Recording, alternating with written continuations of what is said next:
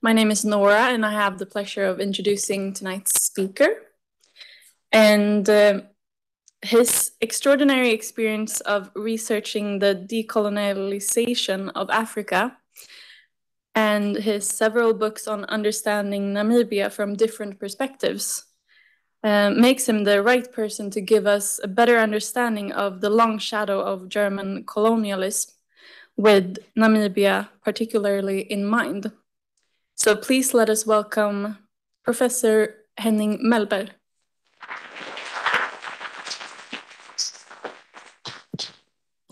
Good evening, everybody, and thank you. And thanks for the trust by applauding. You should actually wait until the end of the evening and then decide if it's worth an applause or not.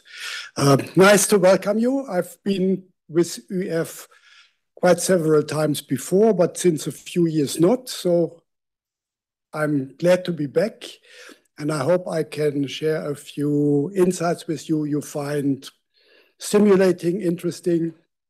I have brought along a few material from the Nordic Africa Institute and a leaflet on a forthcoming book, so feel free to help yourself. The Nordic Africa Institute has the biggest Africa library in all Nordic countries. And it's not only academic books, it's also fiction. So it's novels. And so if you are interested in reading Gurna, who got the Nobel Prize for Literature, all the books are there in the library. You can pick up and borrow them. It's worthwhile. It's not too far away from here. It's Villavegen. You could even walk, especially when it's such a nice day like today. So feel free to check it out. The library is open, I think, every day for a few hours. You can check on the website. But the details are here. Thanks for the introduction, Nora. I should explain a bit more about my background, why I'm working on that. Now, you might pick up I have a German accent.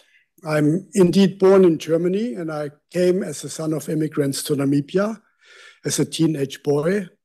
By the time I finished school, then it was still Southwest Africa in the mid-1960s, settler colonial rule under apartheid. By the time I finished school, I considered Namibia as my home, but with the emphasis on Namibia and not Southwest Africa. As a result, I joined the anti-colonial liberation movement SWAPO in the early 1970s, was then banned from entering Namibia and South Africa. I could only return after I was back in Germany against my will. I could return after independence.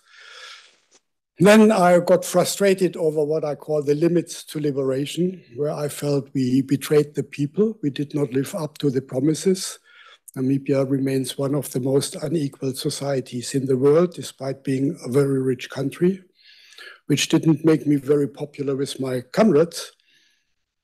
Lucky enough, the Nordic Africa Institute in 1999 was looking for a first research director, and they gave me an indication they might be interested in me if I would apply. It was not a job offer, but it was an invitation to apply. And with the support of my family, I did apply, and in 2000, I got the job. So since then, I'm a svensk invandrare. Men jag måste prata engelska. My Swedish is mycket dåligt, so förlåt. I'm still in touch with Namibia on a daily basis by reading the newspapers and so on. So I'm not speaking about an academic subject, despite the fact that I did a modest scholarly career on this subject and other subjects relating to African studies and development studies. But it is more a biographical engagement than purely scholarly. So I try to be objective, but I'm not neutral. And you will very soon find that out. We have discussed that I try to combine at least two aspects. That's the legacy of colonialism in Germany today as a case study of colonial amnesia, which to some extent is also applicable for other former colonial empires, the UK, France, Belgium, you name it. The difference will be, and I come to that at the beginning, is that Germany stopped to be a direct physical colonial power with World War I, in contrast to the other countries. Then I would like to recapitulate a little bit why colonialism continued in the mindsets and in structures in Germany, in the different Germanys since then, and then highlight more recent tendencies where civil society, post-colonial initiatives, also scholars since the turn of the century managed to make inroads in the public sphere, and end with the case study of Germany negotiating with Namibia on a government-to-government level, how to come to terms with something which is accepted as the first genocide of the 20th century. And for all of that, 40 minutes, so let's see. I have the tendency, that's the problem if you don't use PowerPoint but speak freely, that sometimes you are lost in footnotes and all of a sudden the time is gone. But then you will have at least half an hour, if I manage to stop at 7, to ask me some questions on issues which you feel you would like to learn more. Is that okay? Well, what else should you say? I mean, at the turn of the 19th to the 20th century, Germany was the 4th biggest colonial empire. Even in Germany, they don't know that today. They think if they at all are aware that Germany has a colonial track record, they would say, yeah, but it's an anecdotal footnote of history. And that's how it also was until very recently presented in German textbooks. So through transmission of information, or rather non-transmission of information, you create a mindset which is blank of certain patterns in history. It's a bit like, I would assume, so I didn't have a look in Sweden, that I would imagine there's not much in Swedish textbooks in schools about the slave trade and the Swedish involvement in the slave trade. Not that I would compare the two, but it's another example how transmission of knowledge, informal education, can create awareness or can create blind spots. In Germany, the blind spot has been, until very recently, actually until the beginning of this century, German colonialism. In textbooks, when you learned in Germany about colonialism, it was Belgian Congo, the famous example of the Belgian king. It was British imperialism, India. It was maybe in passing France, that's it.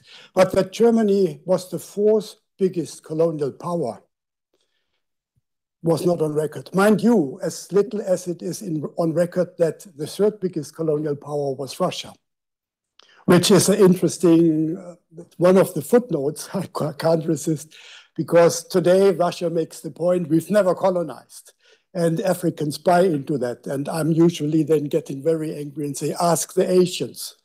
They can tell you a different story. So it's the same with selective history and creating official narratives. They started in 1884.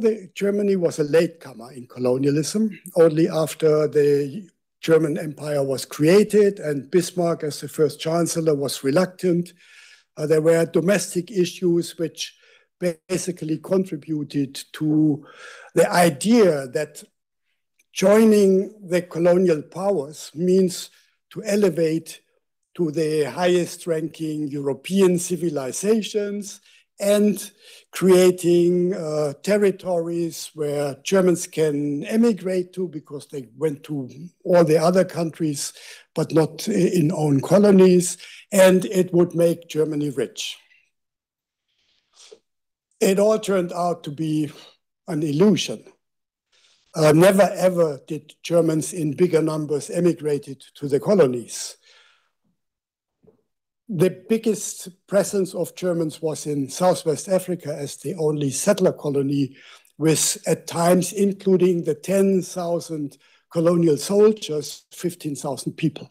That's it. So the emigration patterns did not change through the colonies. And the few who made profits in the colonies were the trading houses, were the military complex, and otherwise it was a deficit business for the German state, because the costs of permanent warfare in basically all of these colonies was much higher than the return through plantation economy and some other things. So it didn't work out. But it created this belief of German greatness. We are the civilizing nation, because the equation was, we are the highest developed species of humankind. Many of those we are colonizing are not even meeting the minimum standards of being human beings, and we bring them civilization. And if they dare to resist civilization, because they don't want to give away the land they were occupying, then it's an act of civilization to kill them, exterminate the brutes. And I will come to that a little bit later when we discuss the genocide. Colonial expansion started with the proclamation of German Southwest Africa in 1884. And again, it's this labeling of Eurocentric hierarchical view. It's the possession called German Southwest Africa. It was followed by Cameroon and Togo in West Africa, by German East Africa, which included parts of Tanzania, initially also Zanzibar, Rwanda, and Burundi, which later was then subdivided among the other colonial powers. And then they moved on. It was Pacific Islands, many of them, too many in the South Sea to list them all individually.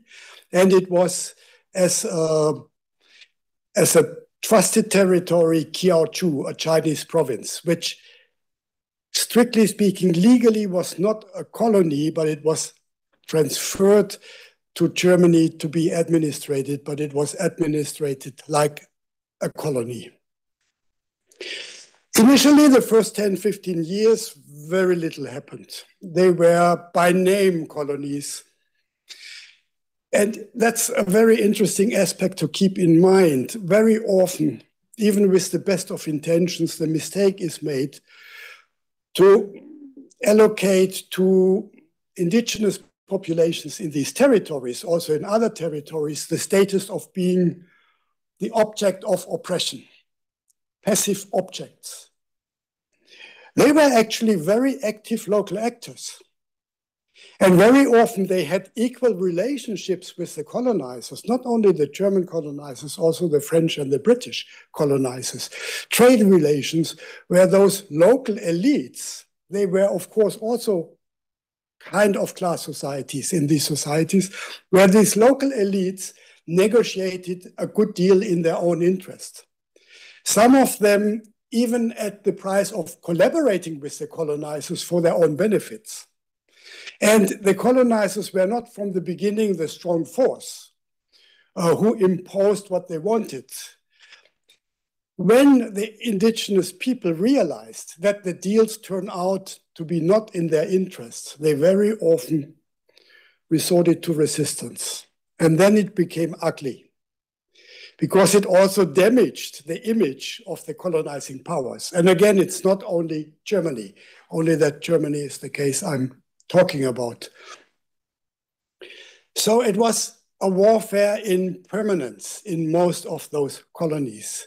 You had literally hundreds of skirmishes, of punishing expeditions, as they were called, with hundreds of thousands of local people killed systematically. It culminated, as I said, in the first genocide of the 20th century.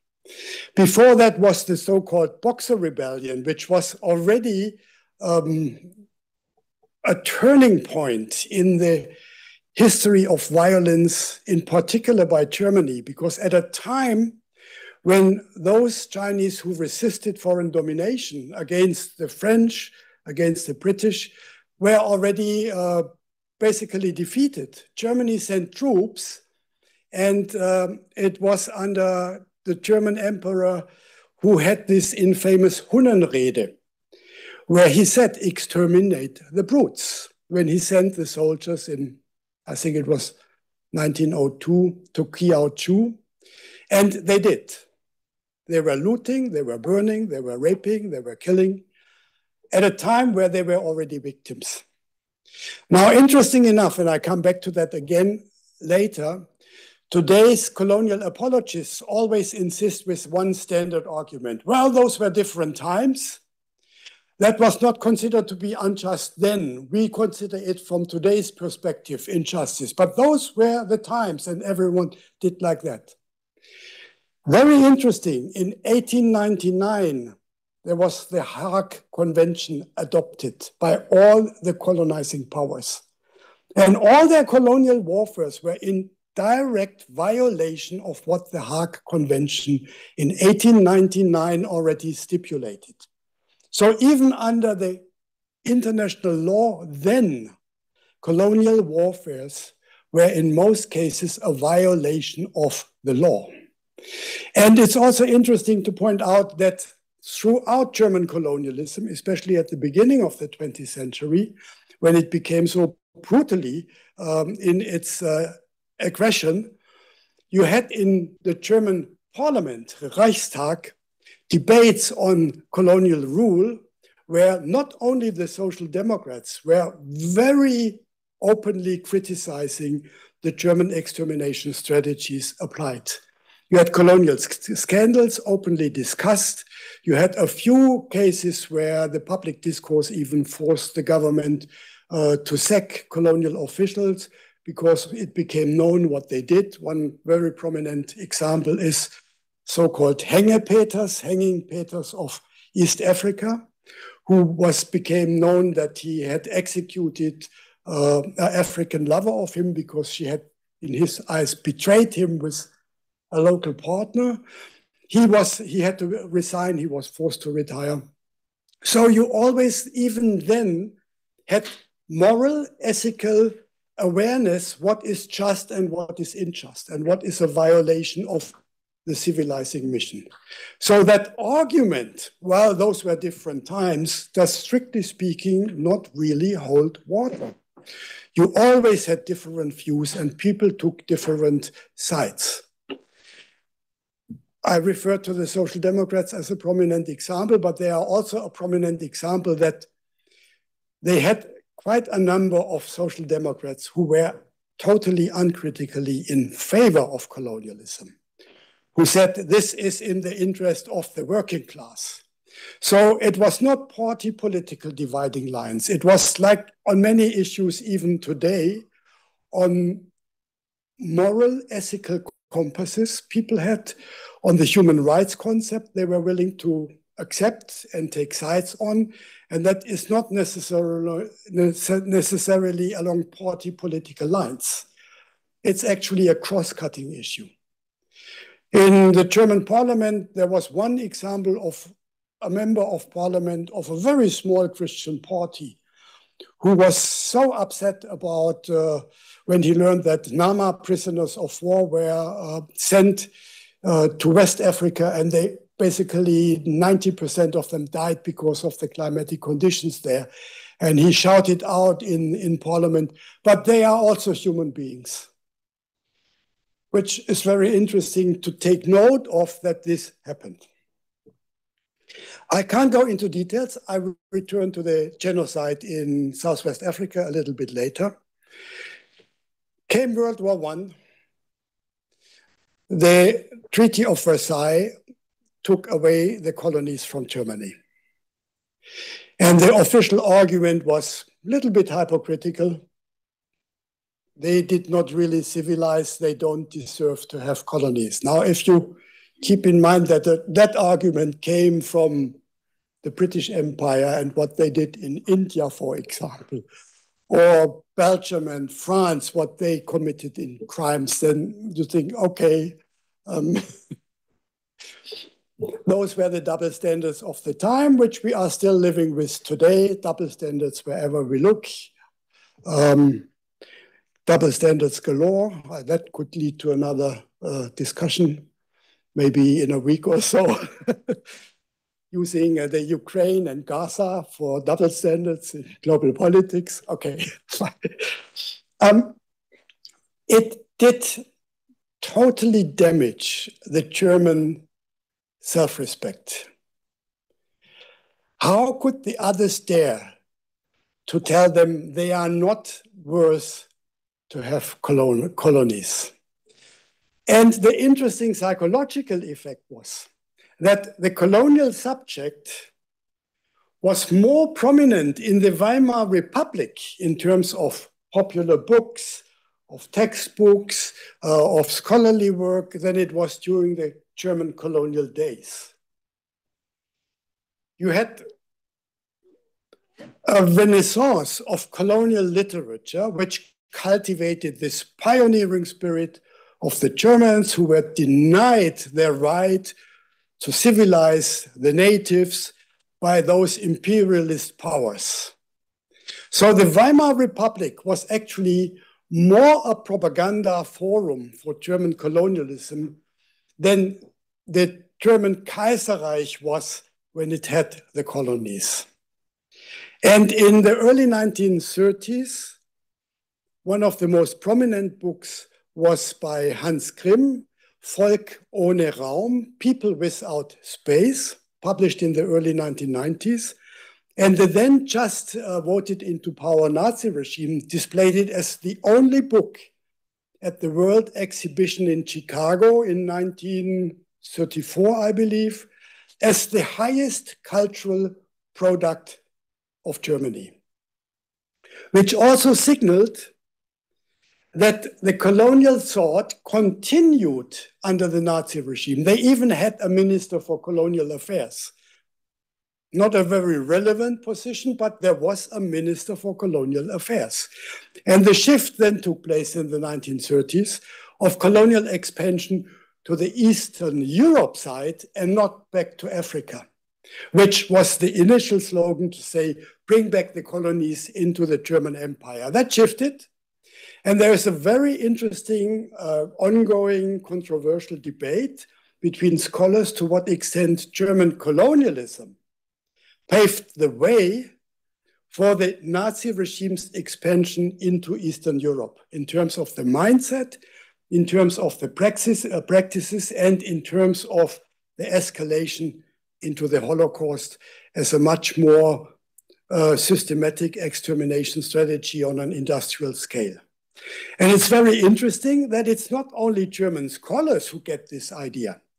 If you read Hannah Arendt's Origins of Totalitarian Rule, she refers back to German colonialism in Southwest Africa to say, if one wants to understand what happened in the Nazi regime, you have to look what happened in the German colonies, which was then transplanted into domestic policy 3 decades later in Germany. And Raphael Lemkin, who was the one who started to give the crime of crimes, as Winston Churchill called the Holocaust, the name genocide, a Jewish lawyer from a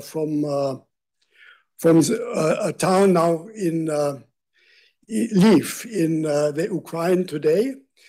He started in his writings on genocide with references to the German warfare in Southwest Africa, which he already said that's a form of genocide. So it's also important for today to put it into that historical context. I have to skip things. I'm sorry. That's the problem when you ask me to speak on such a subject. Let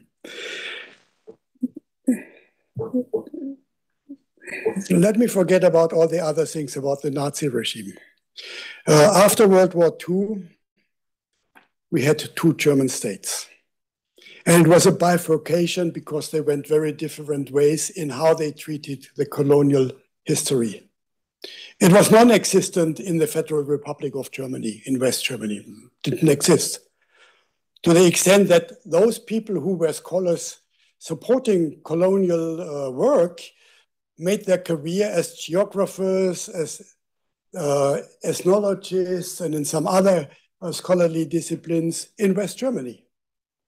Konrad Adenauer, the Chancellor of West Germany, he was the chairperson of the Colonial Association in the 1930s in Germany. So you had this tendency. Colonialism didn't exist. Yes, they started to deal with the Holocaust reluctantly at the beginning, and thanks to mainly people my age, a few years older, but basically my generation, those post-World War II people, they had to become more serious in the late 1960s and the 1970s, dealing with the Holocaust. But that meant also that there was nothing before the Holocaust. I will come back to that in a few minutes again, because it was almost like a mental block. We deal with the Holocaust, and that's the end of history in the way of looking back. There was no history before the Holocaust. The trauma of the Holocaust is the point of departure for dealing with German history. And everything before were the good old days, when democracy started to emerge in the German Kaiserreich, the Weimar Republic, and then came the nasty Nazis who destroyed everything with which we now have to deal. Colonialism, non-issue. The GDR, East Germany, took a very different trajectory. First of all the Nazis disappeared like a miracle from the first day of the GDR state. They were non-existent. There never were any Nazis in the GDR. At a closer look, some of them were even in the higher hierarchies of the Central Committee and so on. But point one was the GDR had nothing to do with the Nazi era. But it had the colonial archives, which were in Potsdam. And it had historians who were keen to make use of the opportunity and access the archives in Potsdam. So already since the mid-1950s and later, supported by the official government, GDR historians produced an impressive range of serious scholarly work dealing with German colonialism and its effects. Very often really absolutely credible, based on resource work, proper resource work. In most cases, unfortunately, with a 1 or 2 page preface in which reference was made to the latest decisions of the Central Committee, of the SED, those things, to wrap it up and package it as part of the anti-imperialist message in the Cold War era, which was used in West Germany to totally discredit all the research. Because they said, ideologically blind communists who only wanted to discredit the West, you can't give it any credibility. If you looked at the work, it's until the very day very credible work, and some of the work, even 50 years later, 60 years later, is absolutely relevant to come to terms with what happened in the German colonies. In contrast, in West Germany, I vividly remember in 1984, the 100th anniversary of the so-called Berlin Conference, when in 1884, this conference paved the way formally for Germany's entry into the world of colonizing powers and the subdivision of the African continent. In 1984, there were the first few civil society initiatives, to some extent related to churches, left student circles, who tried to raise the issue, but predominantly the books and articles published in 1984 in West Germany were colonial apologetic. And they used something I usually call the Autobahn argument, which was a popular reference, not any longer, but at those days where you said, yeah, Hitler was bad, but he built the Autobahn. So the Autobahn argument means, yeah, not everything in German colonialism was okay, but they were fighting the sleeping sickness, they introduced education, they were building roads. Remember what Bertolt Brecht said, who built the roads? The slaves, the workers, not those who claim they built the roads. But that was the Autobahn argument, which still was predominant 40 years ago in West Germany, where it was almost impossible to get any critical discourse into the public sphere through dominant media. It were on the side of public discourse that you had a few voices. With German unification, gradually in the 1990s, the public discourse started to change. Not least because you had a younger generation of scholars who started to discover the colonial subject. And they did so by raising issues, not least on the history of Southwest Africa as the most prominent example, because Southwest Africa became independent as Namibia in 1990. And the German parliament already in 1989, in anticipation of independence, declared a special responsibility for the independent state. Now, if you assume that special responsibility was based on the argument we did harm there, so we have a special responsibility, that was not the reason. The reason was this was the only country of the former colonies where there still was a substantial number of German-speaking whites. Actually more than in 1990 than there were at the end of the colonial rule. And the special responsibility was linked to the Germans in Namibia. So much about patronizing and taking care. They were taking care of the Germans there. But it brought into the public domain the interest, what's going on? Not so much with any of the other colonies, but it reinforced the special status that Southwest Africa and then Namibia had in the German public awareness. And the first works in the late 1990s produced, not only on Namibia, but also on other colonies, very critical analysis on the German colonial rule, which complemented the earlier works which I talked about in the GDR. So by the turn of the century, one could say there were shifting grounds in the German discourse. The first efforts of critically analyzing German textbooks about the blind spots on German colonialism, discourses which managed to enter public institutions, where people said, if we are serious about dealing with the past, we have not only to deal with the Holocaust, we should actually go back a little bit further, which was always a very tricky issue because it also touched on a parallel debate, German responsibility for 2 world wars. There was a German historian, Fritz Fischer in Hamburg, who brought forward that argument, and he was entirely marginalized because he dared to say Germany had ultimate responsibility for 2 world wars, triggering 2 world wars. So it was always a bit of a touchy issue also if you go back in history and you say, but shouldn't we start thinking what happened in German colonial times to better understand what happened thereafter? Then came, more by accident, in 2015, a situation at a time when already agencies of the Herero and the Nama, the main descendants of the victim groups, put forward demands that Germany needs to deal with the genocide, that more by accident something unplanned happened. German parliament followed the French parliament's example and declared what happened to the Armenians as genocide.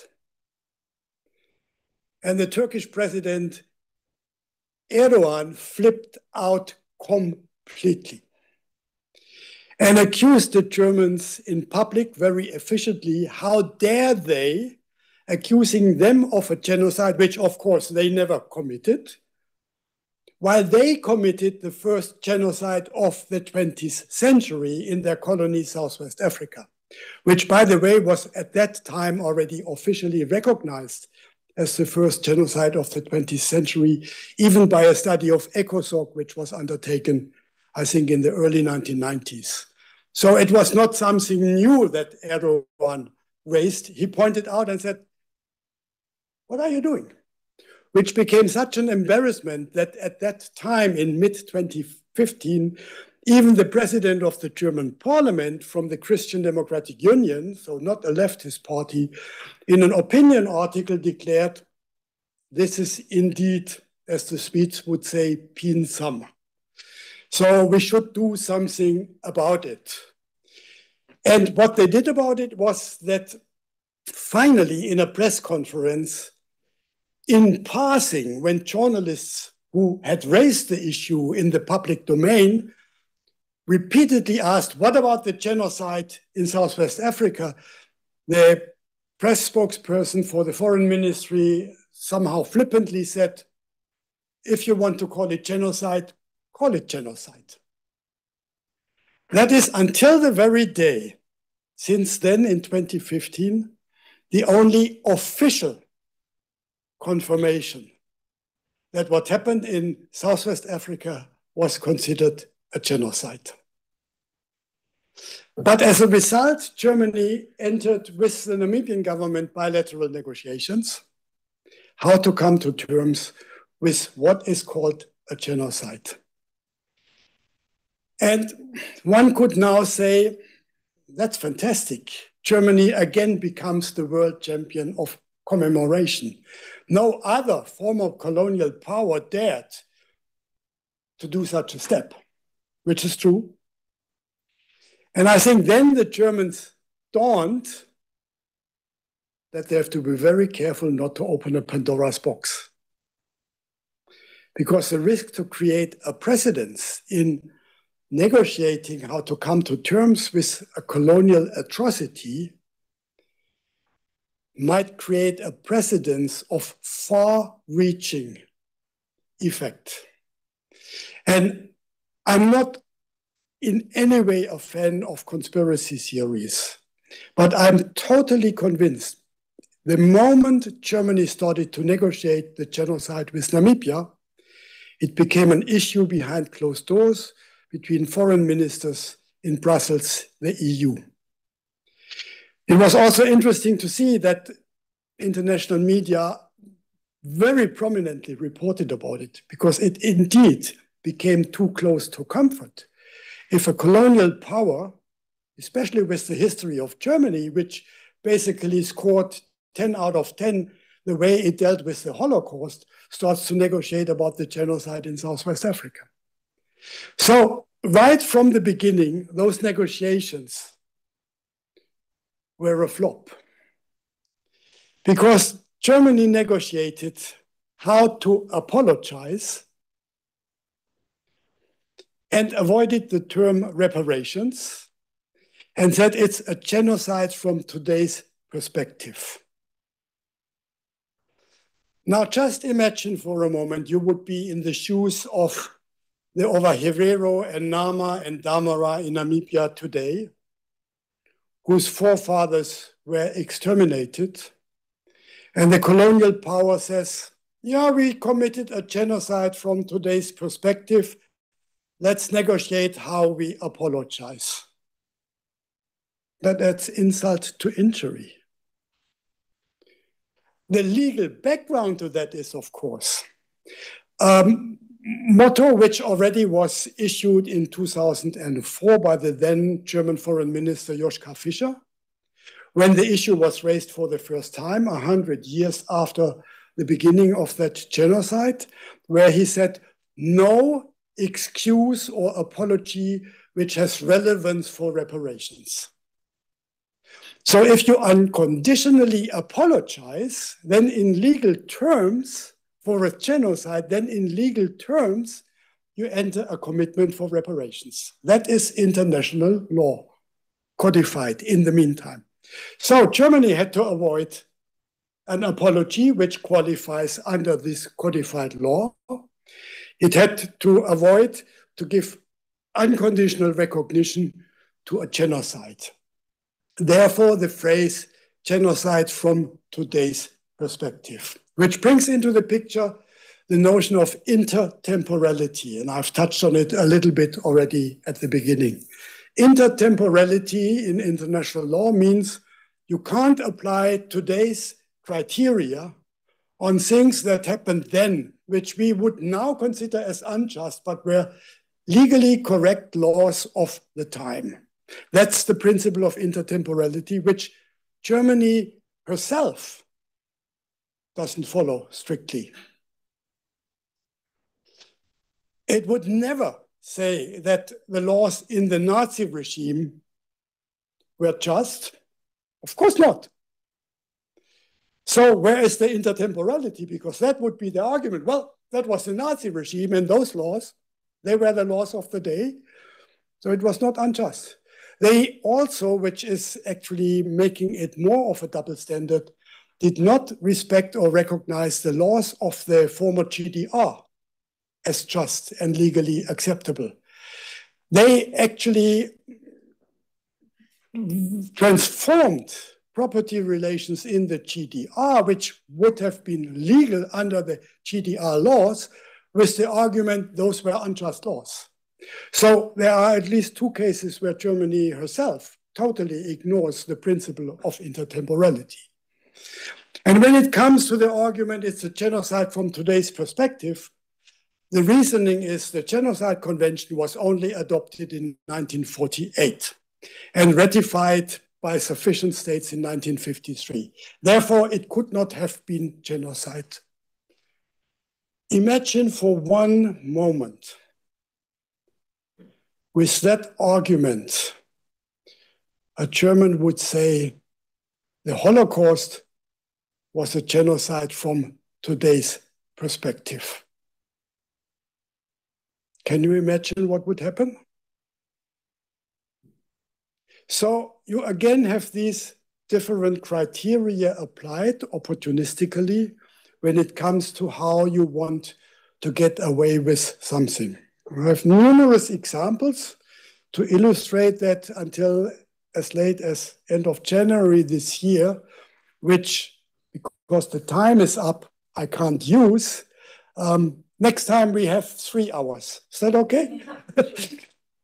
I have to leave that all out. The bilateral negotiations got stuck.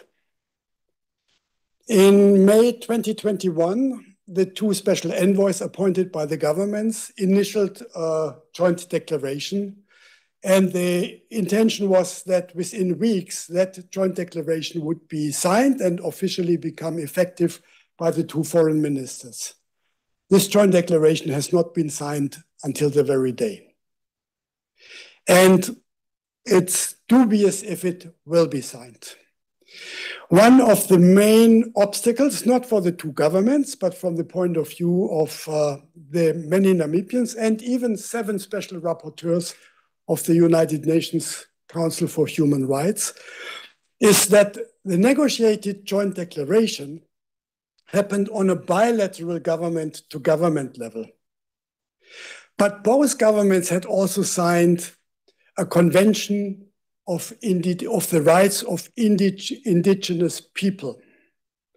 And that convention clearly stipulates any matter of direct relevance for indigenous people requires their direct participation, which is used by the Ovaherero and the Nama and the Damara to say, you are violating the convention you signed because you left us out.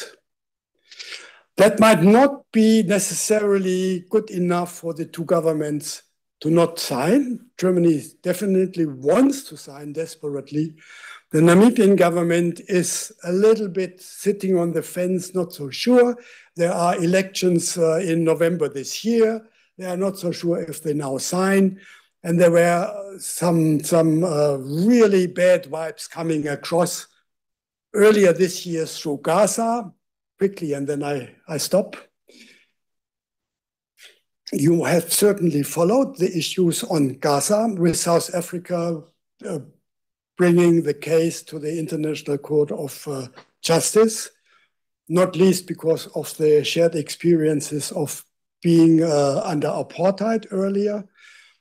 Namibia supported the South African claim. It has now also submitted a claim, while Germany submitted to be third party to Israel on the 12th of January.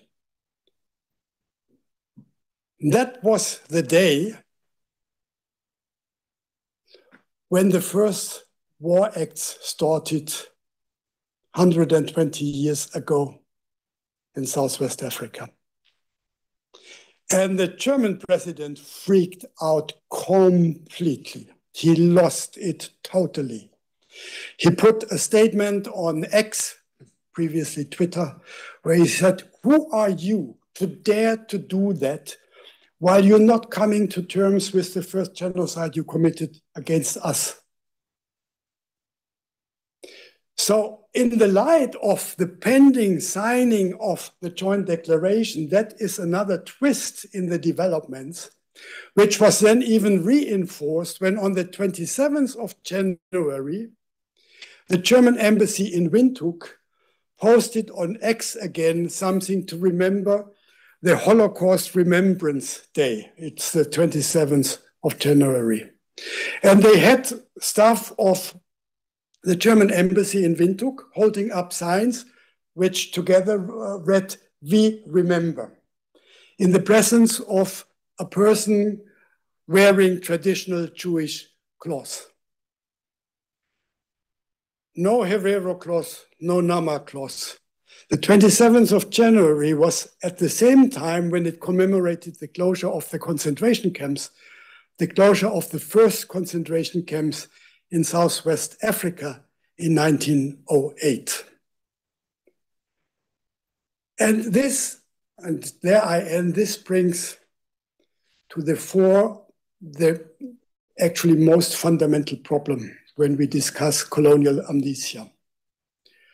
That previous colonizers and their descendants seem to be unable to understand the perceptions of the descendants of those who then were the victims. It's such a degree of insensitivity. One could say they were not even aware of what they are doing, which is actually the worst part of it. They are not aware of what they are doing. While for Germans, colonialism in Namibia is a footnote and you want to come to terms with it, today's daily realities in Namibia show that colonialism is not history, it's present. Half of the country's area is commercial farmland. Out of that commercial farmland, which all is in the areas where those local communities who were the victims of the genocide were living and who were appropriated from the land, 70% of those 50% of the total area of Namibia are still in the white possession, ownership. And a majority of the white commercial farmers are German-speaking.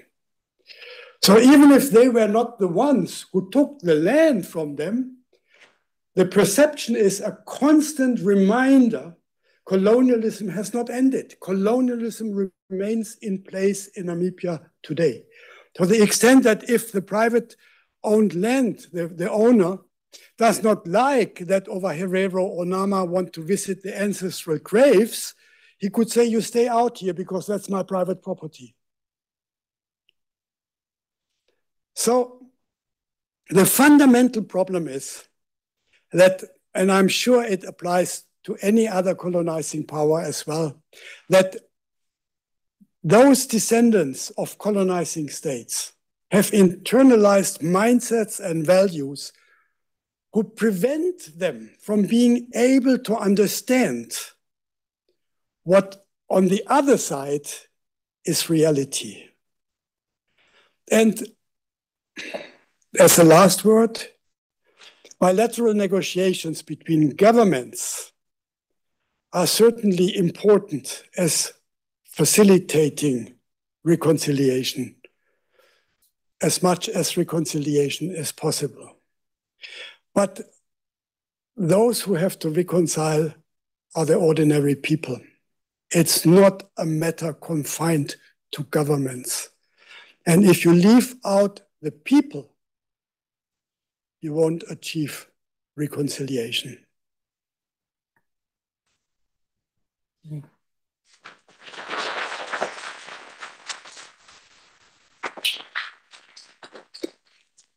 It's amazing how time runs. Would you like to manage the question for yourself, or do you want me to? Well, it's okay, yeah. Okay. Just raise your hand if you have a question.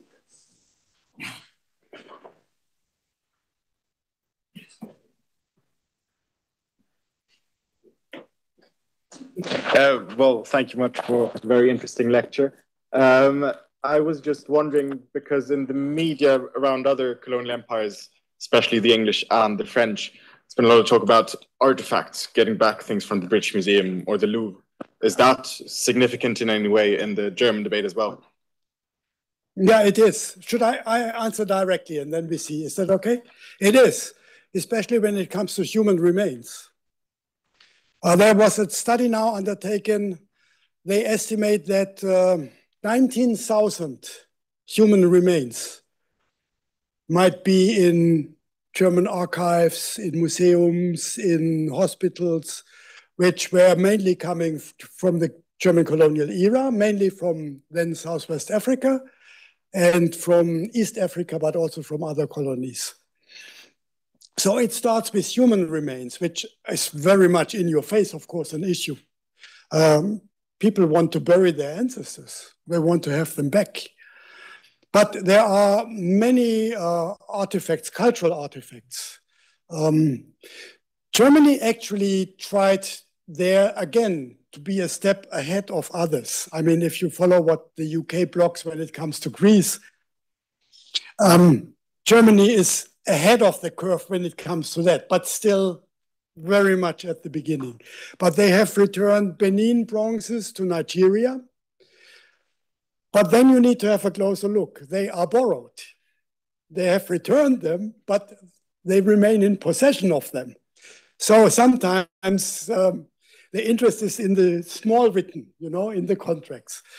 They are eager. They have put aside public finances to do proper research on restitution. There are numerous issues coming up.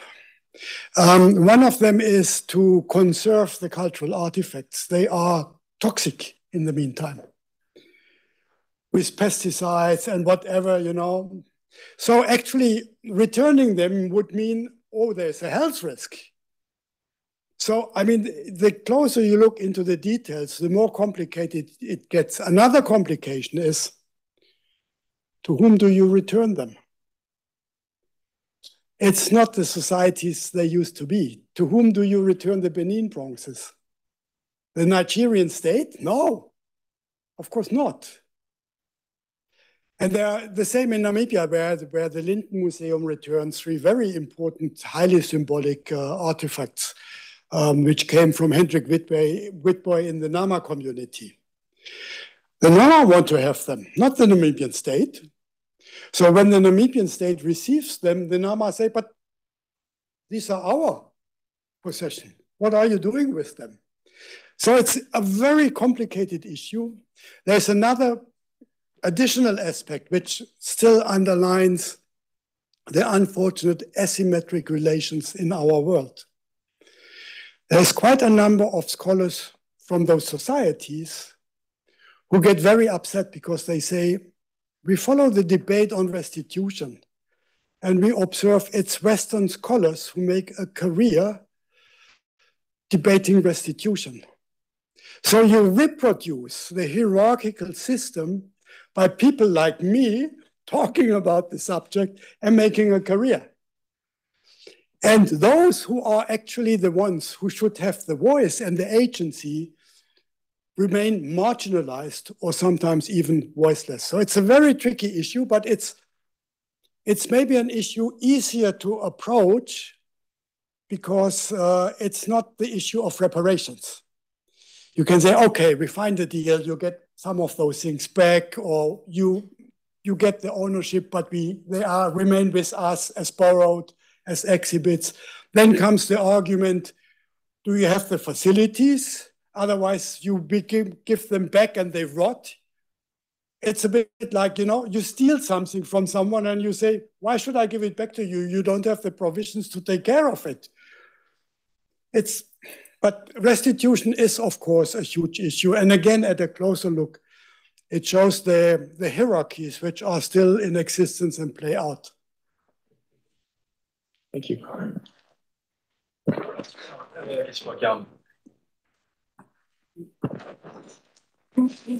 Yes. First of all, thank you very much for a great presentation. I actually have two questions that are kind of related, but the first one is, in a more polarized world, how are Namibian attitudes today towards the West, Russia, and China, for example? And the other, you say a solution for reconciliation needs to involve the people. And you who have a lot more knowledge about Namibia today, are there any specific examples or requests from the people that you can see today? I haven't properly understood the second question. You have to repeat it when I answer the first one. Is that okay? Of course. I made several times reference to double standards. They are a global phenomenon. If there is something the whole world shares, then it's double standards. Only that they play out differently. Namibia did never criticize Russia for the invasion of the Ukraine, despite the fact that the Namibian constitution has territorial integrity as a sacrosanct principle. They buy into the argument Russia never colonized, where then I sometimes a bit flippantly say, so how do you explain that Russians who didn't want to be conscripted use a canoe and manage to get away over to Alaska? If Russia borders to Alaska, how could they never have colonized? But these are double standards, similar to China, where China is an all-weather friend of Namibia.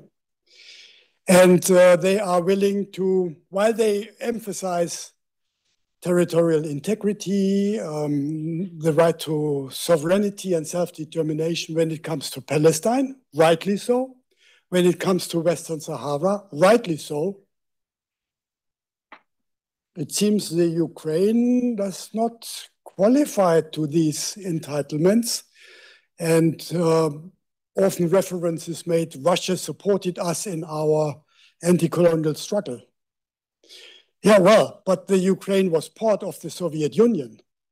And the personal doctor of the first president of Namibia, Sem Nujoma, was trained in Kiev, not in Moscow.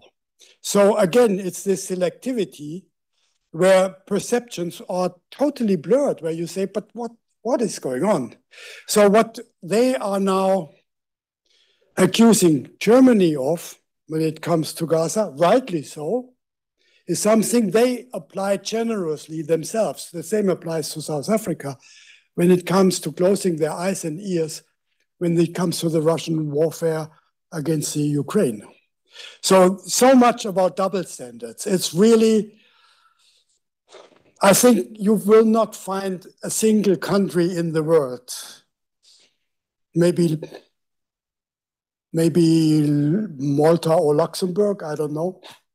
But otherwise, with any international interests, who would not apply double standards. I think that's one of the crux of the matter we are confronted today.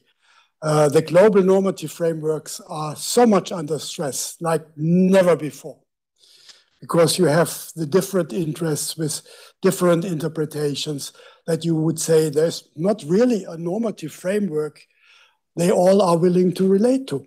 It's non-existent. If that's enough as an answer, you can repeat your second question, please, and speak a bit louder. Yes, of course. Thank you for the answer. And the second question was, you said a solution for reconciliation needs to be together with the people. And can you see or hear about like any certain requests that comes from the people of what could be done to reach reconciliation? Well, I say that based on experiences.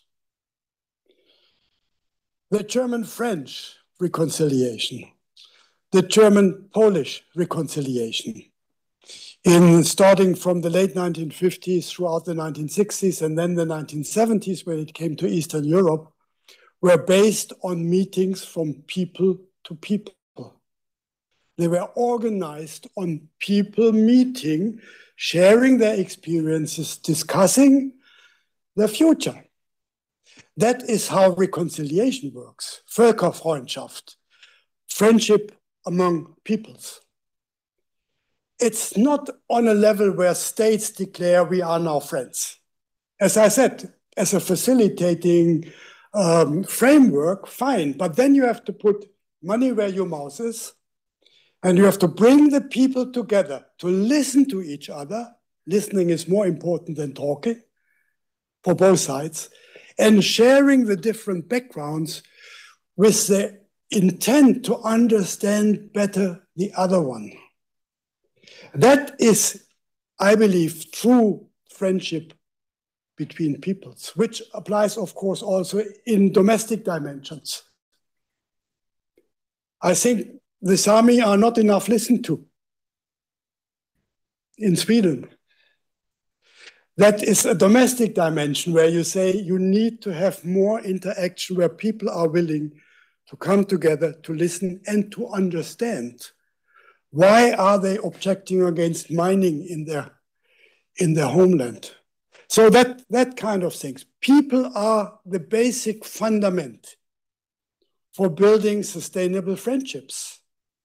And you need to understand the other, and you can't do that merely by a proclamatic declaration which two governments signed. So the mere fact that the main agencies of the victims of the genocide were not invited to the negotiation table on the bilateral negotiations between Germany and Namibia already programmed a failure of reconciliation. What difference would it be if there would be recognized representatives of the Overherero, of the Nama, of the Damara, sitting at the negotiating table, eye to eye with the representatives of the German government, and explain their desire, their feelings, and the German government representatives listening, and maybe inviting representatives of post-colonial movements in Germany, inviting Afro-Germans to come to the same table and discuss the matter. So and there are examples, as I said, inner European examples that come to my mind. Or another example that comes to my mind, I said, Germany added insult to injury. They never apologized for what they committed as crimes in Southwest Africa. There were numerous highest-ranking representatives of German governments visiting Namibia. Not one of them did what Willy Brandt did 50 years ago at the War Memorial in Warsaw, where in a spontaneous act, he bent his knees that was so much more powerful than any negotiated agreement as an act of humility and symbolism. It was basically a turning point in German relations with Eastern Europe. Why can they not do something like that to previously colonized people? What do they think?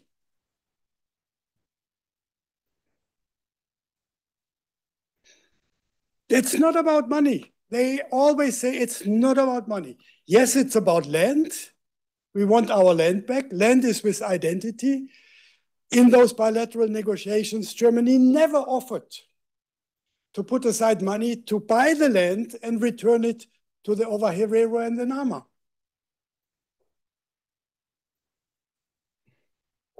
Sorry, I'm cutting. Yeah. Hi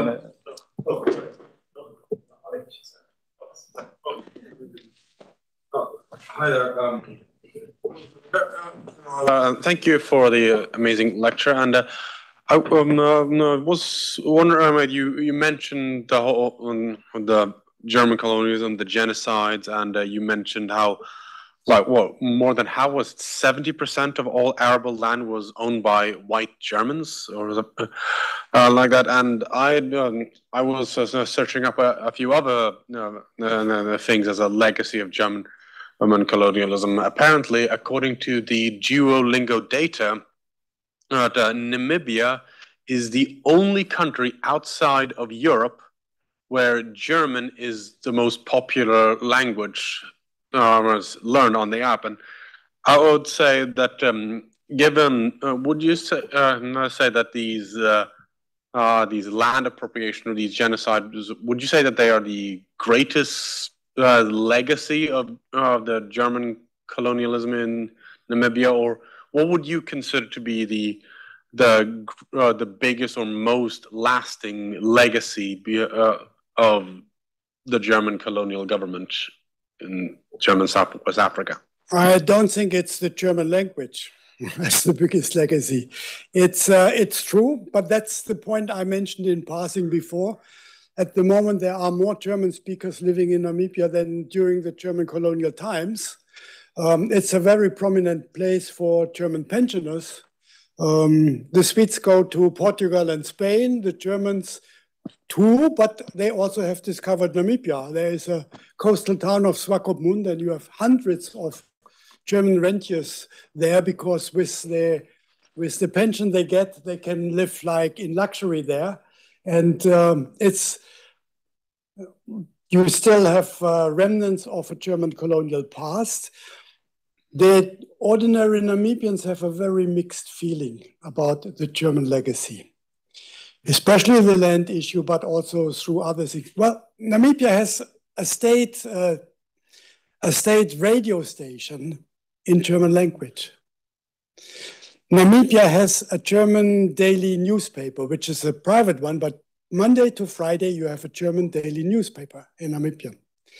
You have German clubs, you have private clubs, you have sports clubs in German, you have Nacht der Schlager, meaning the night of pop songs taking place where they fly in people hardly any longer known in Germany who are singing their oldies there, and you have Oktoberfest.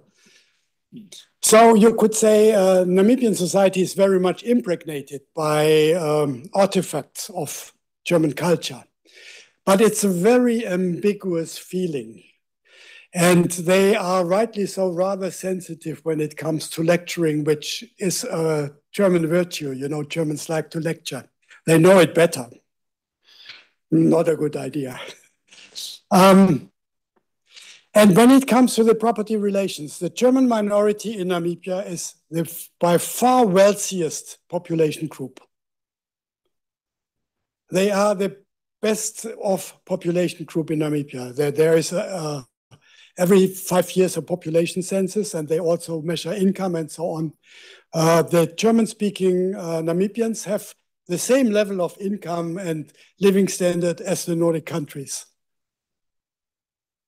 And In comparison, the San population, the Bushmen, is 1/50th of that. So that gives you an idea when it comes to the internal inequalities. Then the Germans are the projection area of the colonial legacy. They are privileged because of the colonial history. That's the perception, even if it not necessarily applies to each and every individual of the Germans. Okay, thank you very much for your lecture. I have a lot, but I will condense it into one small thing. I've had the privilege of living and working in Namibia for the past 6 years before I started my journey in Sweden. And coming from Zimbabwe and having my own, background with British colonialism and colonial amnesia, as you said, I got really jarred when one of the things I was watching a documentary and they said there's one individual who owns 50,000 hectares of land owned by one person. So that's like 50,000 football fields. And when he was asked why he owns so much land and why he doesn't, by the opposition and stuff, and his justification was, if my animals are in one part of the world, one part of my land and it gets dry and it's raining in another part, then they can go there and do all sorts of things. So these are some of the conversations that are happening. And I feel like there's a shift to sort of like just, add to what someone was asking in terms of what people are thinking, especially from the younger people. There's a lot of anger. But then my question then comes to you, because Steinmeier at the recent funeral of Hage Geingob, the former president who just passed away, said, I think it's time that an apology is issued by Germany. And a lot of, the groups, Vaherero, the Namas,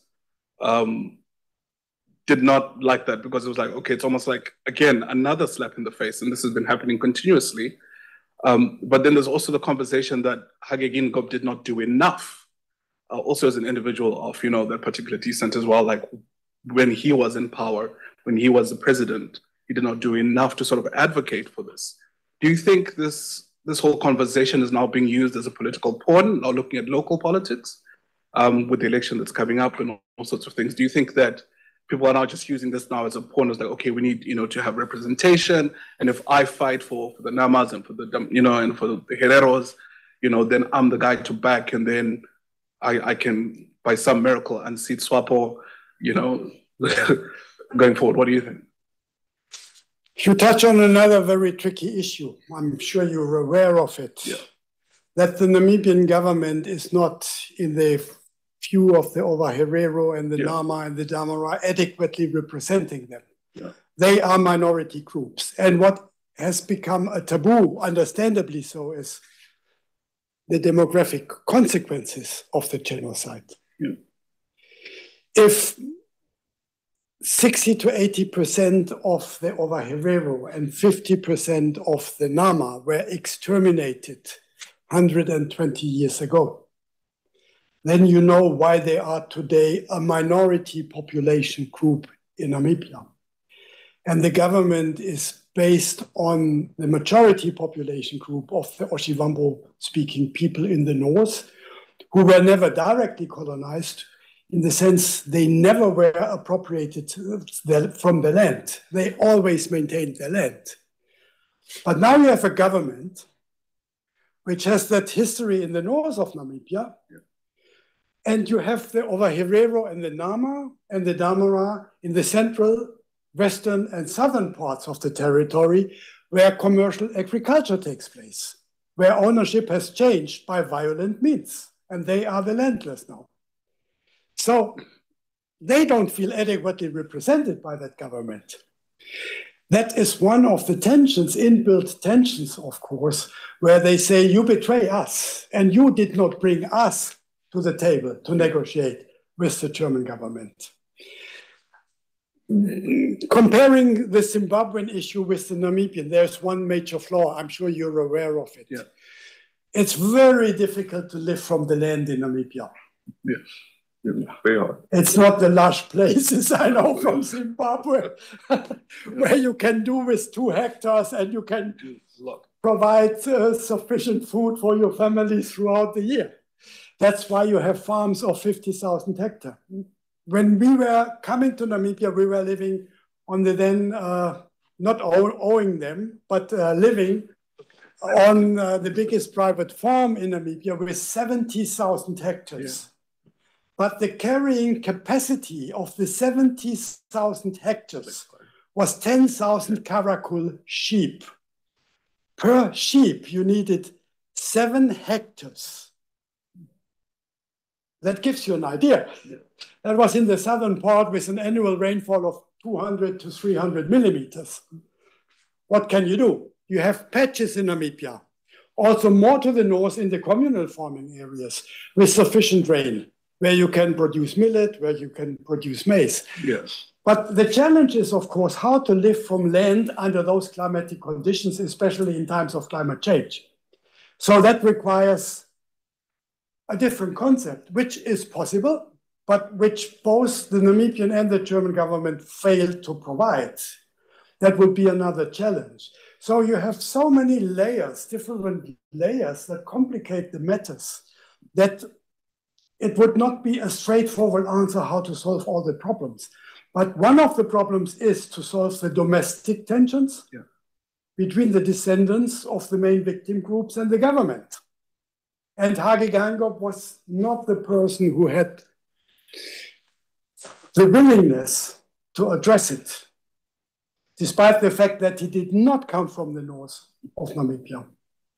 And he was on his way to the United Nations in New York in September at a stopover in Paris, where he presented a lecture to students at a Paris university. And in the discussion, he was asked about that, the genocide in Southwest Africa. And his answer was then, well, after the genocide, we had the South African apartheid, and that was much worse. Now you can imagine what the effect was on the Ovaherero and the Nama and the Damara back home. So all these layers which you have them in Germany, where basically the Holocaust is a closed layer, nothing below that is basically accessible in the sense that there would be an open mind to deal with it. And you have other layers in Namibia where the dominant perceptions of those in government are not directly understanding to pick up the vibes of the descendants of the main victim groups. And that's one of the many challenges. Yeah. Okay, I think we have to wrap it up, unfortunately. Thank you so much for coming. Do ask me afterwards. Oh! Thank you so much for coming. It was super fun. Thank you. We have some flowers. Thank you. My wife will be delighted. Yeah.